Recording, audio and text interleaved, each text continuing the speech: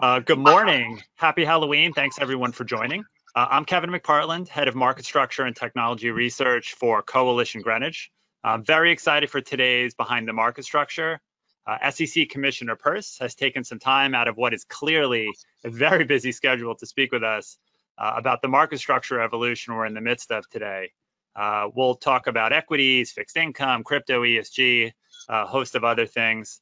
Our number one market structure trend to watch that we wrote back in January of 2022 was, in fact, the SEC. And so I very much look forward to exploring the SEC's agenda over the next half an hour or so. A few short points before we get started. We are recording this discussion and we'll send out a copy and a brief write-up in a few days, so keep an eye out for that. And when we're done, you'll be prompted to let us know what you thought of the webinar today, so please take the 2 minutes to respond. We definitely do look at what you say. And now with that behind us, Commissioner Peirce, some background, was appointed by former President Trump and was sworn in January of 2018, which means she has a five-year anniversary quickly approaching. Before starting her current role as commissioner, she conducted research at George Mason University, worked as senior counsel for the Senate Banking Committee, and before that, worked at the SEC as an attorney in various roles. So, Commissioner, thank you so much for being here today. Well, Kevin, it's a delight to be with you, and I want to start with my standard disclaimer, which is that the views that I represent are my own views as a commissioner and not necessarily those of the SEC or my fellow commissioners. And I'm sorry that I can't be there on video, but I'm glad to be with you on audio. Yes, thanks so much. The audience will be stuck just looking at me for the whole time, but they'll be listening to the conversation. And so we have so much to talk about, so I really should just jump right in. So let's start with a little bit of background. So you worked both in legislative and obviously now regulatory roles in your time in Washington. How are they different? How did one shape the approach of the other? It's really valuable to have worked both for Congress and then for the SEC, because you do get two different perspectives. So when I was in private practice, I had no idea how valuable it would be to work at the SEC, because you learn things from inside the building that you really can't learn from outside the building. And you learn about how much there is that goes on besides what you see, as the actions of the commission. A lot of what the staff is doing on a daily basis is really consequential. And then going from the SEC to work at the Senate and doing that at the time the financial crisis was breaking out into full public view in 2008 was really a chance for me to, one, contemplate the consequences of regulation done wrong, and two, contemplate the role of the Congress with respect to the agencies and vice versa. And so I really developed a respect for the role of Congress in telling us what we should do as an agency. And then now that I'm back at the agency, even when there are mandates that I have fundamental philosophical or economic problems with, if Congress told us to do it, I think it's our job to implement that mandate, and to do so with great respect for the consequences of what we're doing, but understanding that Congress did tell us to do something, so we have to do something. I can convey my concerns about potential unintended consequences of a legislative mandate, but it is my responsibility to put that into practice. And I think the oversight role of Congress is a really important one as well. We're working for the American people, and they're the representatives of the American people, and so it's their responsibility to make sure that we're doing our job the way they want us to do it. Yeah, and that's a good reminder for everybody, right? How closely the SEC, the CFTC for that matter, have to work with Congress, right? That it really is a partnership. It is. I mean, it's a partnership, but it's not an equal one. They're certainly in charge. So let's talk about technology for a minute. Again, sort of we'll stay high level to get started. There's been so much great innovation in the market over the last 5-10 years, let alone the last 2 or 3. Where are you seeing the most interesting innovations from a market structure perspective? What types of firms, what type of technology do you get excited about? Well, there's a lot that's going on that I think is really exciting. And I was thinking recently, so I first came to the SEC in around 2000, and so it's been 22 years, and that's a long time in the markets, and a lot has happened. Technology has moved so quickly in that time, and the way that the markets look now is so different than the way that they looked back then. So I think the speed is really a lot of people complain about the speed of our markets now, but it is, I think, fascinating to see how that's transformed the marketplace in a way that I think ultimately is good for retail investors. They can go anytime to the market and they can get their orders filled at a price that they see on their screen, and that's a valuable thing. I do think that there is a lot of potential for artificial intelligence to change our markets, to continue to change our markets, and for that to also change the way we regulate markets, and that can be valuable. I think there's some interesting potential for innovation using blockchain. I don't know that we'll allow that to move forward, but I think that there's some interesting innovation there. I think in general, the markets are a little bit stymied by a regulatory structure that is quite it's quite strict, and it doesn't allow for as much room for innovation as I'd like to see. So I think if we could figure out a way to unleash technology a bit more and to allow people to come from outside of the financial sector and apply technologies that they're using outside the financial sector in the financial sector, we would be better off. Yeah, interesting, right? I mean, from my perspective, communications, collaboration, right? That was something that we've seen a lot of innovation really since the start of the pandemic, but obviously there's been some stumbling blocks for the market there, correct? But I mean, I think that's exactly the right kind of thing to look at. That kind of technology, which has its origin outside of the financial system, to bring that into the financial system and into the way our markets work is really exciting. But we live in a very permissioned world inside the capital markets. And so it's really hard for people to try on a small scale to experiment with things. And you're right, the pandemic sort of forced experimentation and maybe forced a more liberal attitude on the part of regulators, because it just by virtue of necessity. But it shouldn't take a pandemic to allow that kind of thing to happen. Yeah, because it's brought so much progress in other industries.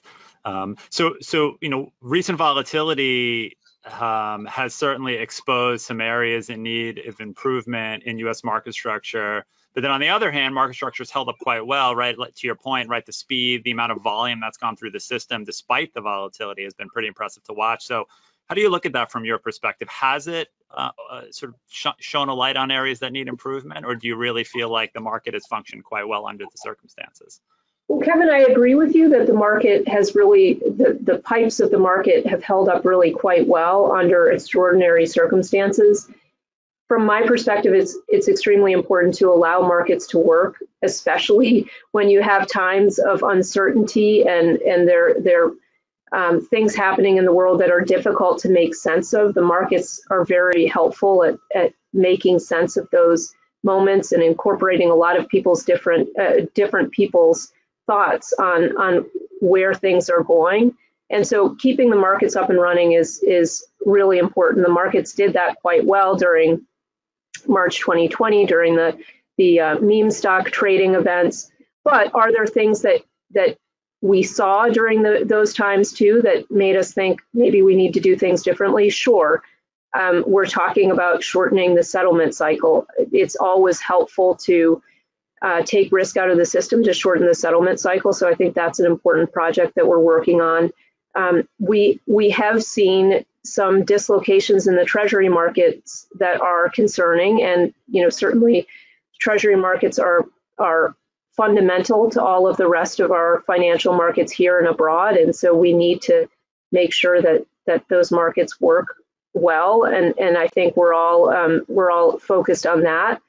And then, look, you're always looking to see whether the regulations that you put in place before to increase financial stability are working as intended. Are they constraining liquidity in times of crisis? And that's something that I think we really need to pay attention to. You can build a system that you're thinking always about financial stability, but then if it doesn't work in a time of crisis without intervention from the Fed, for example, then you have to ask yourself, are there some tweaks that we can make? Right. Is it there are times, I guess, when we need more incentives for people to get involved in a marketplace, and then there are other times when additional oversight, right, will help in these times of stress, and it's finding that balance. It's finding the balance, and it's finding a system that you don't have to come up with the markets function, and there are ways to address problems that are sort of built into the market. You don't have to come up with emergency programs when there are problems. Sure. So I'm going to get to some specific proposals in a minute, but if we could start off with what you think is the most important set of proposed rules right now, and then I guess the converse to that is which set of proposals that are out there are not worth the time, right, and we should be focused elsewhere.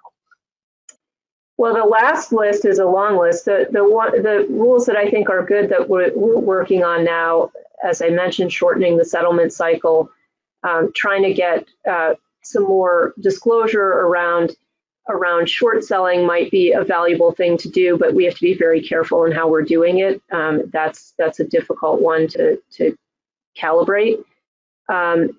So I would say those are probably the ones that I would say right now are most important. Although, maybe you ask me a different day, you'll get a different set of answers. Fair enough. So let's talk about fixed income for a little bit. You mentioned treasuries.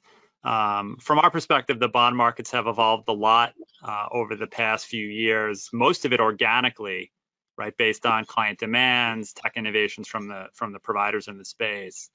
That said, there are always ways for regulations to help improve the market structure to move things forward. So you talked about, like I said, about treasuries, but obviously there's proposals out there about corporates, munis, clearing, reporting, registration. The list is long.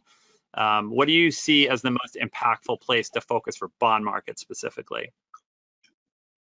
Well, I think we do need to think about treasuries and try to figure out what the right thing to do is. But, just globally speaking, yes, I agree with you. Regulation can come in and be helpful. It's always encouraging to me to see organic improvement of markets. I think fixed income markets in general are areas where improvements could really help investors and retail investors in particular. And so it's nice to see some of that happening without a regulatory push.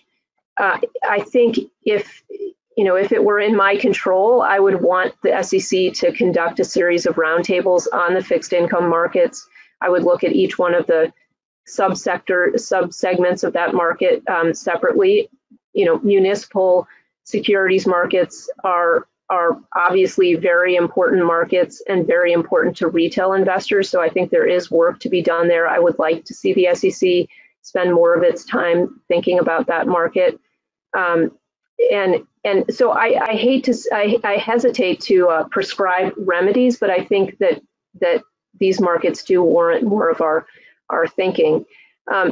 Right now, we're in the process of applying 15C211 to fixed income markets, which I am quite concerned about. That's something that not only did we not hold roundtables with the public, we didn't even have a comment period where the public engaged with us on that issue.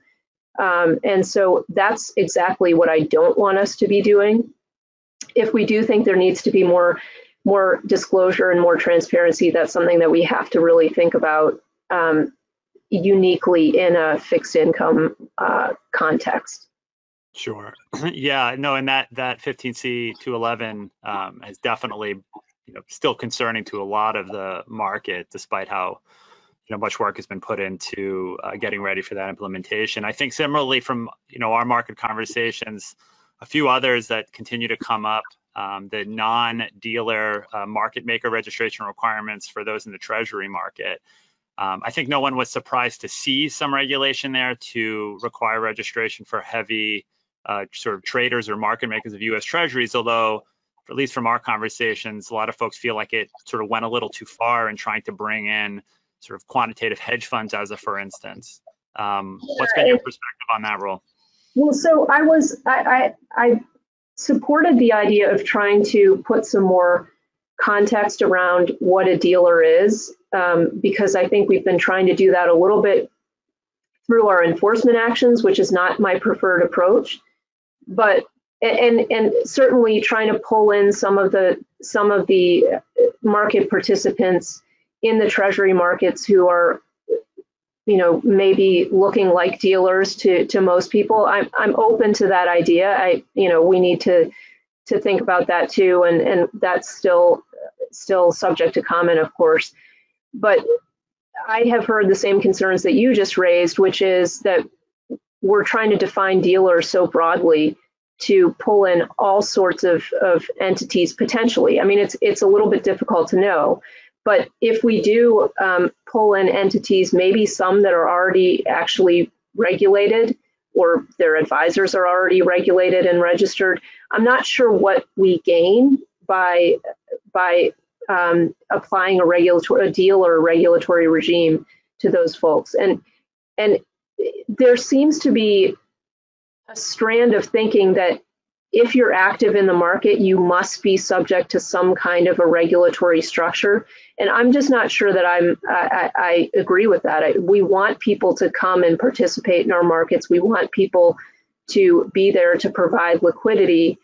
And so I think we shouldn't be discouraging entities from coming into our markets by saying, well, the price you pay for being here is that you're going to have to register as a dealer. And some people say, well, it's not a big deal to register as a dealer. It's just a minor inconvenience. But those are famous first words to a regulatory slippery slope. We've seen that with hedge funds, for example, which originally it was just going to be we just need to know who's out there. We just want to have a sense of who the big players are. And then now we're at a point where we're trying to regulate the fees of private funds. So that's not been that long of a period of time for that transition to happen. Sure, right. I mean, it goes back to what we talked about, right? Incentives to participate. We certainly don't want to disincentivize participation in these markets, right? Yeah, I mean, especially when you talk about the Treasury markets, for example, you really want to have people who are willing to jump into those markets during good times and during bad times. And if you put requirements like this on, I mean, I think some of what we're seeing now is a product of requirements and rules put in post financial crisis, and sometimes it takes a long time for the consequences of those rules to really be seen, and then you have to figure out how to try to continue to achieve the objectives of the post financial crisis rules, but try to moderate the adverse consequences. For sure, yeah. So I could talk about fixed income all day, but we have to be fair to the other markets. So equities, obviously you mentioned about accelerated settlement. Those markets, you talked about, right, 22 years, it's about how long I've been in the market as well, right, have become incredibly efficient and accessible over those years, although perhaps a little too complex, depending on your point of view. Where do you think the focus should be for equities markets to improve? Well, so I do agree with you. The complexity, I think, is concerning because it's hard for people even who are very steeped in market structure to figure out what's going on, and if you tweak something, what the consequences of that will be. So instead of tweaking, Chair Gensler is proposing to conduct a pretty major overhaul of market structure. And I have a couple concerns about that. First, under Chair Gensler, we did make some changes, and I think it would be nice to see those play out before we start another to roll out another set of major changes. And second, we really need to be careful to change a market that works quite well. Again, for retail investors, it serves them very well. Are there changes we can make? Sure, but if you upset that balance, it could have really adverse consequences for retail investors. And during a time like the one we're in, where there's a lot of volatility caused by things external to the market, geopolitical issues, inflation concerns, those kinds of things. If we need to have our markets function very well during times like this, because as I mentioned before, I think markets are a really important way of processing information, of collecting people's views on what's going on. And so if we break that, we've broken something that's sort of core to the rest of our, well, it is core to the rest of our economy. And so we want to be very careful. And so I'm amenable to certain changes. I think changes around 605, getting better information out to people so they can make better assessments of whether they're getting good execution or not. Those kinds of changes. Changes around tick sizes might well make sense as well, to try to better accommodate what the reality of the market is. I think those kinds of changes make sense. So I'm amenable to those changes, but if you're talking about fundamentally changing the way the whole market operates, we have to be so careful. And so that's where, it remains, so far we're all operating off a speech that Chair Gensler gave, but as we see these things take shape, let's look at that. And even around best execution, certainly one could argue that the SEC, not FINRA, should be the one that has the rule on best execution.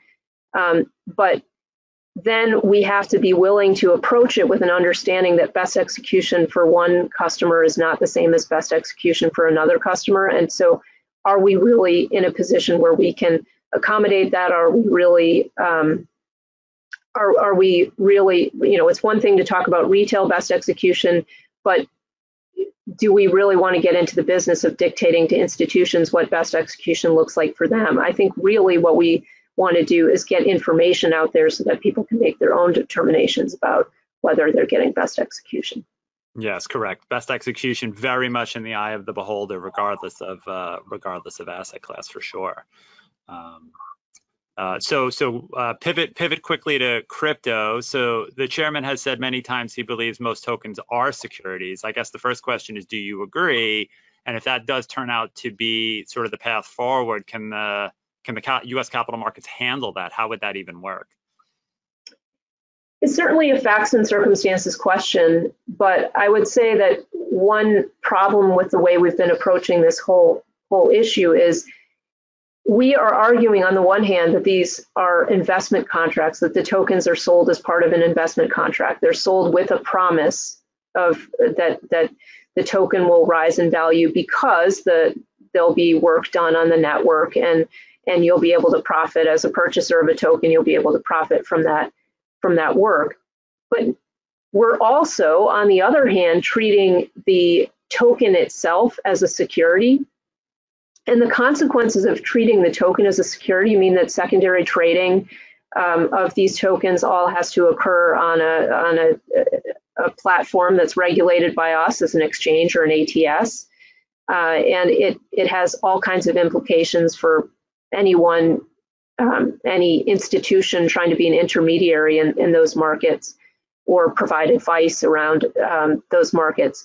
And so I think that that's just not how we've treated similar assets that are part of an investment contract. We've not gone on to treat that asset itself as the security.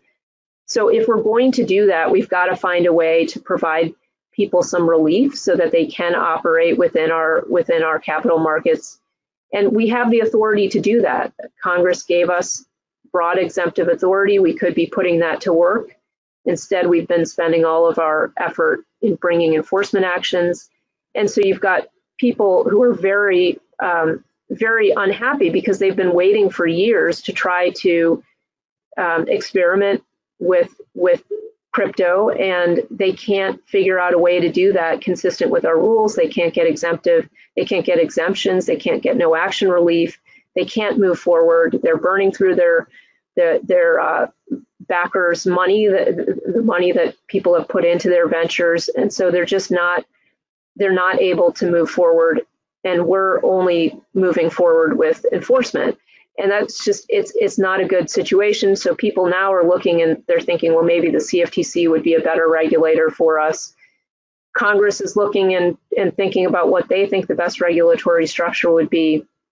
So we're very much in a time of flux. I don't know how this is all going to turn out, but I think if we had handled this differently, going back several years now, we would be in a much different and much better place. Yeah. No, it's interesting points. I mean, the uncertainty for those sort of entrepreneurs, if you will, in some ways is, worse than even new rules that maybe they don't agree with, right? They just need to know what the rules of the road are so they can move forward. And it's all, I talked before about how our financial markets are very permissioned markets where you have to get permission to do anything. And I think that's been frustrating for lots of market participants, people who are trying to experiment with things like auctions in the equity markets or exchanges when they're trying to do something. There's a lot of permission involved, but it's even worse in this corner of the market because you have a lot of people who are coming in from outside the traditional financial markets. They're smaller entities that just don't have a lot of time to sit around and wait to get approval. Whereas bigger entities, if it's a small experiment that they're trying to run, but it's not their main business, they can afford to wait for a few years, but it's just not the case. And so you wonder what innovation you're missing out on. For sure. Yeah. So I know we're just about out of your time, but we have one more topic, last but certainly not least, ESG, right? So we've been doing a lot of research in the space, institutional point of view over the last year or so. There's definitely a strong demand for more higher quality ESG data from investors, from the banks. Do you see this as a sort of a private sector problem to solve, which to a large extent the private sector is making quite a bit of big strides there, or do you think we need better sort of regulatory driven standards for ESG? Regulatory standards for ESG are quite hard, and they're hard both on the issuer side and on the asset manager side. So on the issuer side, we have our climate rule out, and there's a human capital disclosure rule on the agenda as well. And when you look at the climate rule and you look at the attempt to provide clarity, accuracy, and consistency, but then you lift the cover and look underneath that, and you see that you're not really going to get clarity, consistency, and accuracy, but maybe people will be able to tell themselves that they have that because these disclosures will be baked into SEC filings. But that puts issuers at great legal risk, and I think it is better to let some of this play out in the markets as investors and issuers come together in different industries and figure out what kind of information they want to see.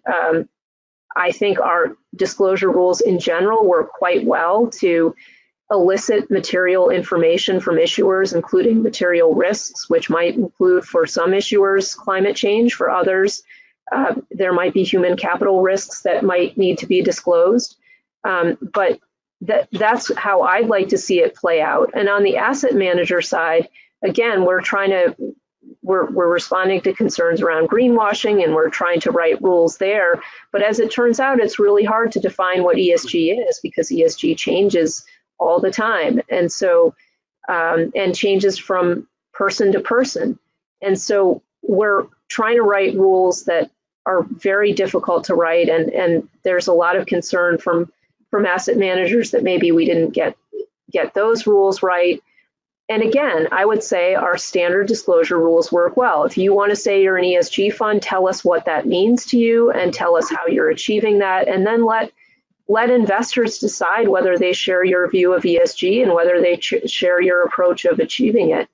It's not really different than other kinds of things that we ask asset managers to disclose, but we don't need special rules, arguably. Now, again, we're getting comment on both the climate rule and the ESG for advisors rules, and so we'll see where we come out. I'm still certainly working my way through the many comments that we've gotten on those rules.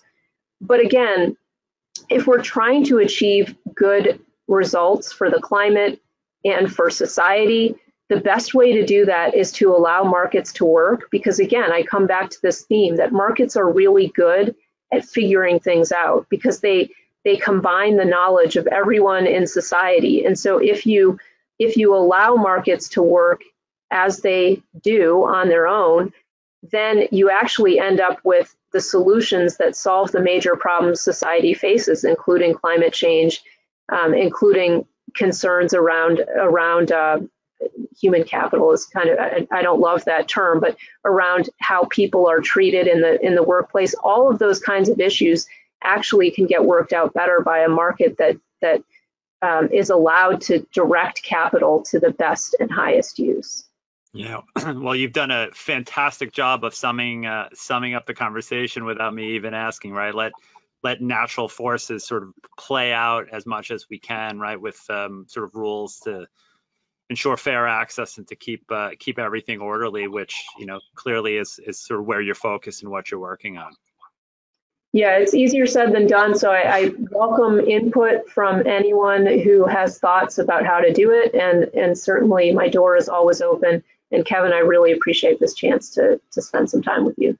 Thank you, Commissioner Peirce. That was great. Hopefully some of those roundtables you suggested will happen. We can all see each other and have these conversations sort of in person in Washington in the coming months. Oh, that would be fantastic. Great. Well, thanks so much again for taking the time. We appreciate it. Thanks everybody for listening. Please do fill out that short survey when we're done, and we will post the recording in a few days. So again, thanks everybody for listening. And Commissioner, thanks for your time. That was fascinating. Thanks so much. Thanks so much. Bye.